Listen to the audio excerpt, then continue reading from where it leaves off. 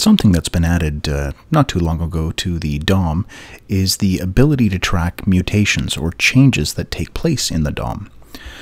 So our document object model, the DOM, that is how the browser views all the content inside your HTML, the elements, the text nodes, the attributes, character data.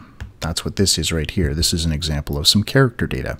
This is a way to add pre-formatted content that will ignore special characters. So we can make changes using JavaScript to anything inside the page, to elements, attributes, text, whatever we want. Now the Mutation Observer is something that we're going to use to track when changes take place. So in my script, what I've done here is I've declared a global variable called Observer. I'm going to use this to hold my Mutation Observer. When the page finishes loading, when the HTML finishes loading, I'm calling this function init.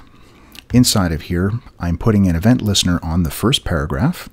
It's going to be a click listener, so when I click on this, I want to call a function and I'm going to make some changes in that HTML.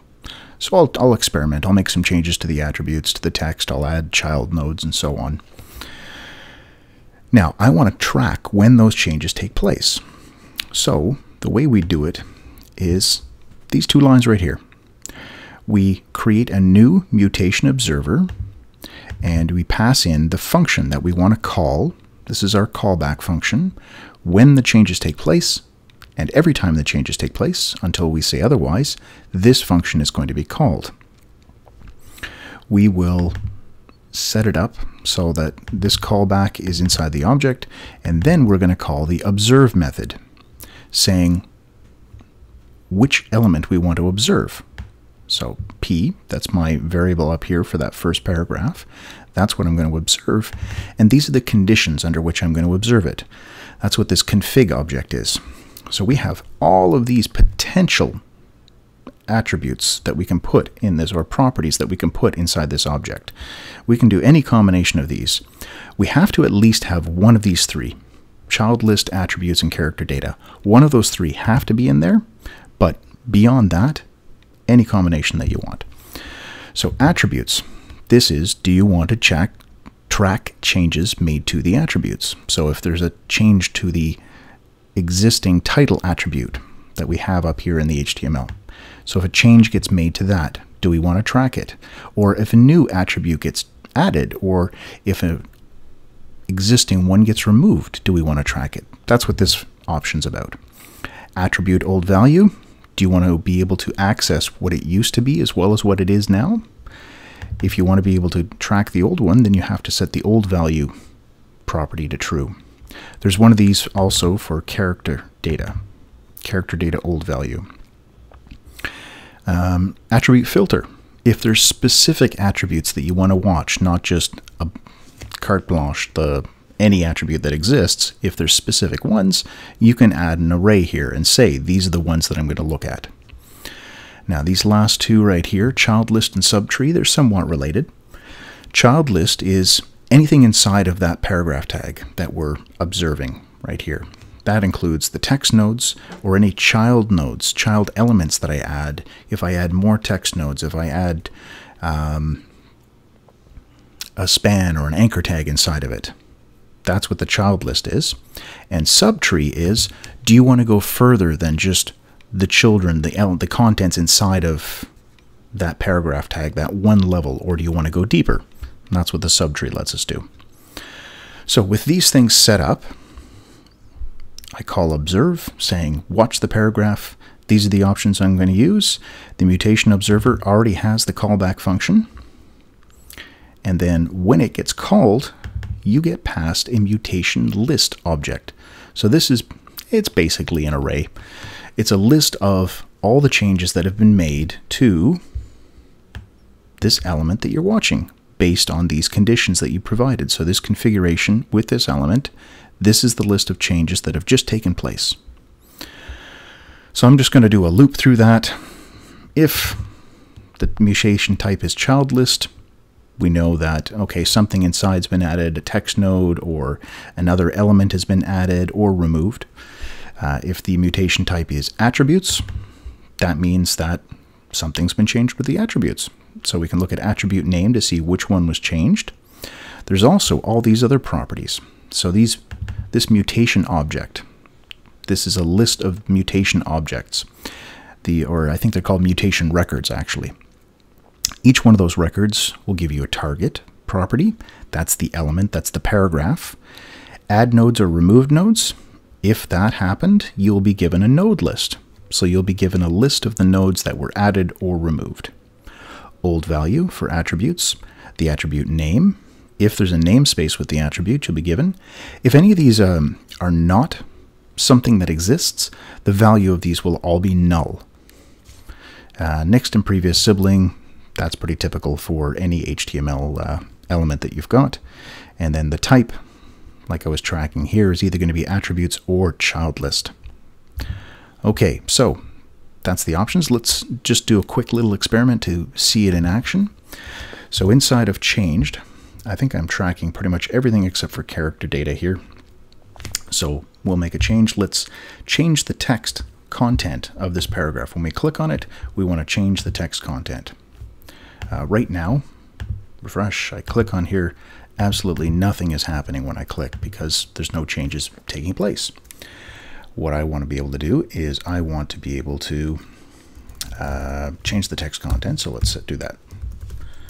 Text content equals, this is new content. There we are. So refresh, click here, content was changed, and we got back a mutation record. So this mutation list property was being console logged out. If I open that up, we can see that there's only one, number 0, mutation record, and inside, here's all those properties that I was talking about. So child list, removed nodes. So there was a comment and the text. The comment, that's the character data, and the text, that was the existing text, and added nodes, text. So that was this new content that we added in. Great, that one worked.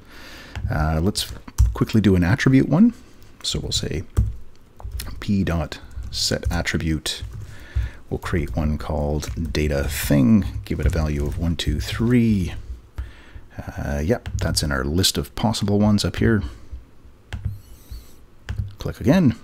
There, now we've got 2 coming in. The child node has been added or removed, and the data thing attribute was modified. Again, we can go and look at these. There's the type, child list, and attributes. And you can do as many changes as you want. If you want to add a span or an anchor tag or something like that inside there, we can do that. So let span equal document create element span dot. We'll set the text content.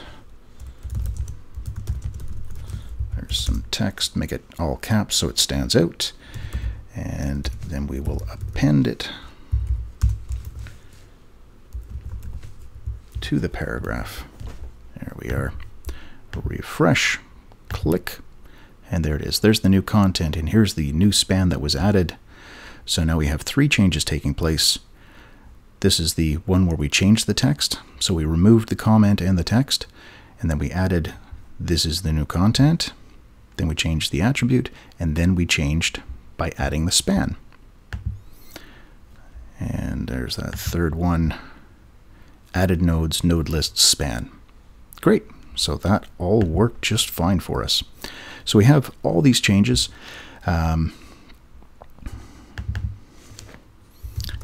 As I was saying earlier, we can set things to false. So I'm setting child list and subtree to false. So I've changed my configuration here to say that I don't care about changes to the child list and the subtree. Now the only thing that should show up is the attributes data thing. And let's go in here and we'll add another line, console.log mutation.old value. Let's see if we can get that to come up as well. Oh, we didn't change that one. Yeah, we'll have to change the title one. p.title equals new title. There we are. Now we've made the change to the attribute. We click. 2 changes made. Let's take a look. Scroll this up. First one, attributes name was data thing. That's the first one that we did in our code. Old value was null because it didn't exist before. Not getting an error, it's null. It did not have a value previously. And then in the second one, title, old value was mouse over text. The new value was new title. So mouse over text was the old original text. If we come back up here, sure enough, there it is, mouse over text. All right, and that's the Mutation Observer. Two last comments here. Disconnect. The disconnect method will stop tracking changes. So if I clear this out, I click again. I'm clicking again and again and again. Nothing's coming up here because I'm not making changes. If we got rid of this line, if we refresh, click, there's the first time, click again, there's the second time. This disconnect says, all right, stop observing the element that you're observing with this observer. The other alternative is you can call this at any point, take records. This will give you a, like if you don't care about the callback, if you're not doing everything in the callback, you can also do take records, which will give you the array of all the changes that have taken place so that you can, it'll empty out the observer, so there'll be nothing left inside. It'll just give you an array of everything that's happened to that element. All right, so that's everything. If you have any questions, feel free to leave them in the comments down below. If you found this useful, please share it. And as always, thanks for watching.